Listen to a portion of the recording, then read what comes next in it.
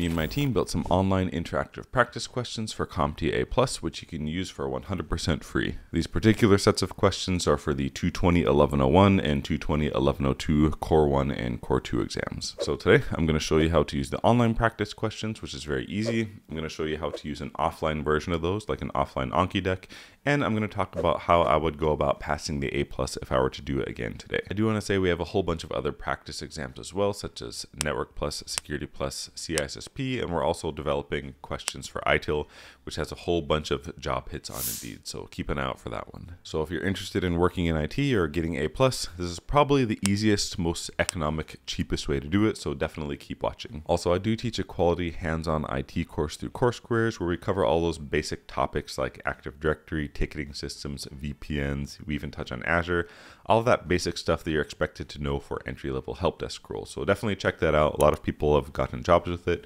I'll put a link on the screen as well as in the description. So getting into how to use the practice exam, super easy. Just go to joshmadakor.tech/A-plus and you'll be greeted with a page that looks something like this.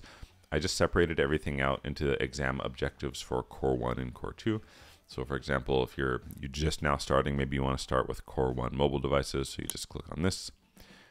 The exam should load and you can start. Obviously, you would read the question and answer it. What are serial interfaces used by USB and SAS devices? And regardless of if you get it correct or incorrect, it will give you an explanation of the answer below, as well as where you can kind of read more about it. So all of these questions that I put on here, like the Core 1 and Core 2 practice questions, they're all based on these two books.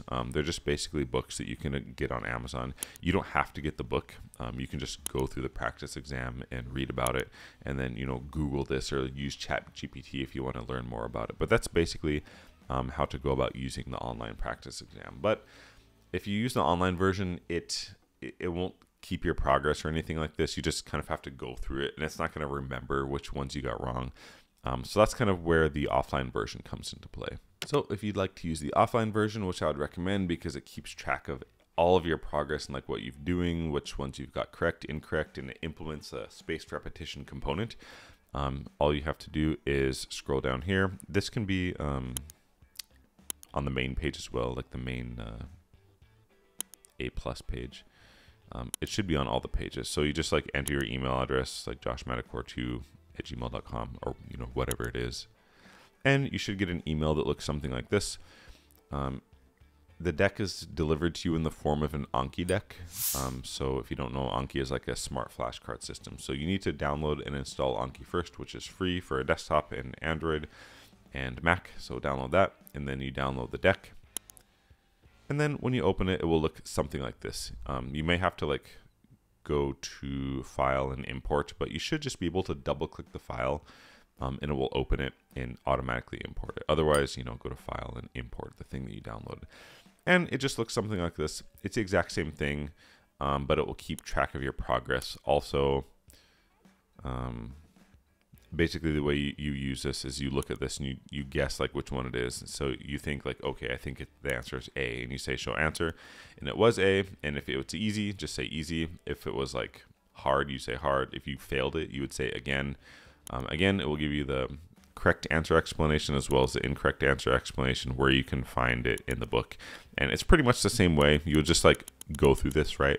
And if you don't know how Anki and SRS works, I might recommend watching this video. I don't want to explain like the whole thing in this video, but it's really powerful learning tool, and it helps you learn a lot of stuff in a relatively short period of time. So I would recommend using the offline version of it, to be honest. But if you're just like on your phone or something on like the bus or train or whatever the case may be, the online version will work just fine. So getting into how I would go about passing A+ if I were to do it again today, I have this 3-phase approach that I like to use. It includes the priming phase, learning phase, and the polishing phase.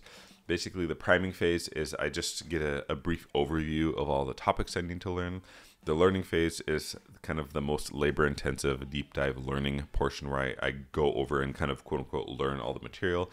And then the polishing phase is I just basically go back and re-review the stuff that I got wrong during the learning phase, or the stuff that was difficult during the learning phase. So for the priming phase, I would for A+, I would just recommend using Professor Messer's videos because they're like succinct and to the point, and they're high production. They're just really good, to be honest. So I would take a few days and just go over his like core 1 and core 2 videos.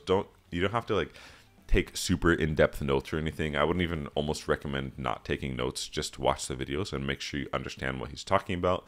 And then for phase 2, the learning phase, I recommend just going through all of these practice questions, these like 1500 plus, or if you're doing like core 1, like one exam at a time, just go through all of the practice questions for that. Like take your time and like try to learn the material like as you're going through the questions. If you're using the web version, I might recommend marking the ones you got wrong down, like putting them in like a separate document or something. If you're using the offline one, it will kind of keep track of the ones you got wrong for you. But just go through every single question. Like once you've gone through every single practice question, that kind of signifies the end of the learning phase. And then getting into the polishing phase, that's when you re-review the questions, like specifically the ones you got wrong, and make sure that you can you learn them right, and then you're consistently answering all the practice questions, especially the ones you got wrong. So once you've gone through all of those and then re-reviewed the ones you got wrong, and you're starting to feel like pretty good, and it's becoming boring to do the practice questions because you're like, okay, I'm getting all these right, then you might consider scheduling the exams, because it's good to be thorough in your preparation, because you don't want to fail an exam and like waste money, I guess. So yeah, that is my 3-phase approach: the priming phase, the learning phase, and the polishing phase. And I do want to say certification is really important, but try not to laser focus on that. There's a lot of stuff that you have to care about. Definitely check out this video. It's called Employability Framework, where I talk about all of the different stuff that you should care about if you want to be highly employable to like a broad range of employers. Basically, if you think about it, imagine you have Security Plus in your hand, and a lot of people think that that's enough to get a job.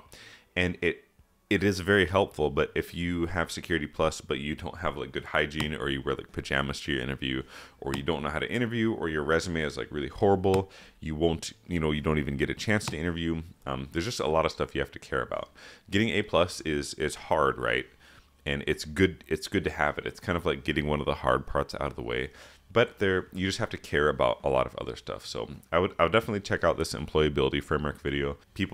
I want people to get out of this mindset where they think they can like get a cert and like trade it for a job, or like the cert itself is intrinsically valuable. Like it's good to have on your resume, but it's just a small piece of the pie, if that makes sense. But yeah, for sure, definitely watch the employability framework video. It's really important. Again, check out my hands-on IT course. It's pretty good, and it's kind of based on the employability framework, where it talks about all the stuff you kind of have to care about, and it helps you to become like a good package overall, like a good applicant, if that makes sense. But yeah, thanks so much for watching. Best of luck on your studies, and we'll see you in the next video.